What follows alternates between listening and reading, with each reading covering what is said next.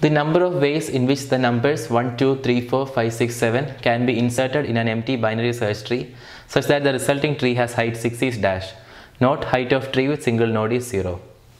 Now this is a question coming from data structures topic regarding binary search trees. Here they are asking, if you are inserting the numbers 1, 2, 3, 4, 5, 6, 7 into a binary search tree, how many tree we can form which will have a height of 6. Now if you are adding 7 numbers and forming a tree of height 6, it will mean that that tree will be a chain. A chain meaning none of the nodes will be having 2 children simultaneously. Each node will be having exactly 1 child only. So I will show you examples of chain. So if you are adding 1, 2, 3, 4, 5, 6, 7, if I am adding like this 1, then 2, then 3, etc. up to 7, that is one chain. Another example is if I add 7 first, then 1, after that 2, 3, etc. So in all of these, each node has exactly 1 child only. So these are examples of chains here. So they are asking how many will be there such that the height is 6. Now to solve this for n equal to 7, n equal to 7 meaning there are 7 numbers here. To solve this for n equal to 7, first I will try to solve this for smaller n values, and then I will try to find out patterns in trying to solve for larger numbers. Okay. So first we will try to solve for n equal to 2. That meaning we are adding numbers 1 and 2 only. Okay. So while we are adding numbers 1 and 2, there is only 2 ways possible. That is 1 we add and after that we add 2, or we add 2 after that we add 1. Both of these have height of 1 only. These are chains. So for n equal to 2, the answer is 2 clearly. Now for n equal to 3, coming here, I can add 1, 2, 3, or 1, 3 and then 2, or 3, 2, 1, or then 3, 1 and 2. These are the only 4 possibilities for n equal to 3. If I am adding 2 first, okay, initially if I am adding 2, then 1 will come to the left side and 3 will come to the right side. So that won't be forming a chain. The node 2 will be having 2 children and not 1 child. So the height will be 1 only here, height won't be 4 like in these 3 examples, like in these 4 examples. So for n equal to 3, the answer will be 2 only. Answer will be 4 only. Okay.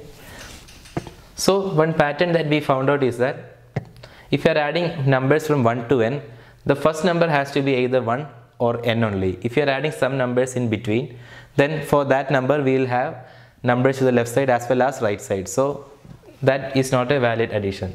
I'll explain clearly here. For n equal to 4, let us say, I can start with either 1, the root node should be 1, or 4. If the root node is 3, imagine there will be 1 and 2 coming to the left side of 3 and 4 will come to the right side of 3. Similarly, if the root node I am adding as 2, if I am adding 2 initially, then 1 will come to the left side of 2 and 3 and 4 will come to the right side of 2. So if I am adding 1, 2, 3, 4, if I am adding 2 or while adding 1, 2, 3, 4, if I am adding 2 or 3 as the first element, then that won't form a chain. It will be having, the root node itself will be having 2 children. So while adding numbers 1 to 4, I can either add 1 or 4 only as the root node. Okay. Now after adding 1 as a root node, I can add 2, 3 and 4. Okay. And the number of ways of adding 2, 3 and 4 will be like solving the same problem for a tree with 3 nodes. That's what we did here exactly, n equal to 3, right? So if I am adding 1, I can add 2, 3 and 4 in 4 ways, because for n equal to 3, a tree having size 3, I can add it in 4 ways. See, that's what I have shown here. If I am adding 4 initially, then I can add 1, 2 and 3 in this way, this way, this way, or this way.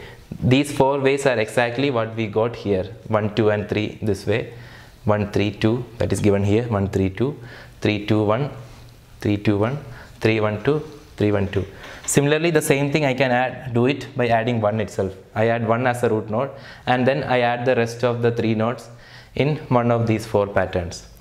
Similarly, for n equal to 3 also, if you take a look, I added 1 first and then I added 2 and 3 in the same fashion as I did for n equal to 2. Or I added 3 first and then I added 1 and 2 in the same fashion as I did for n equal to 2. Similarly, if I am solving for n equal to 5, if n equal to 5, first I can add 1 and then I can add 4 nodes in either one of these patterns, that is 8 ways. Or I could have added 5 initially and then I could have added 1, 2, 3, 4 in any of these 8 ways. So for 1 also we will have 8 ways, for 5 also we will have 8 ways. So for n equal to 5 the answer will be 16. So what we have got here is that we have found the recurrence relation for solving this problem. If a of n is the number of ways in which we can solve for a tree having n nodes, then the value of a of n will be equal to the value of a of n minus 1 into 2. That's what we did just here and we found out. So for n equal to 2 the value will be 2, which we did and we found out. For n equal to 3 the value will be 2 times of this, that will be equal to 4. And for n equal to 4 the value will be 2 times of 4, that is 8. 4 and 8, as you can verify, I have drawn the trees here as well. Similarly for n equal to 5 the value will be 2 times of 8, that is 16. For n equal to 6 it will be 32, and for n equal to 7 it will be 2 times of 32, that is 64. So for our question the answer is 64.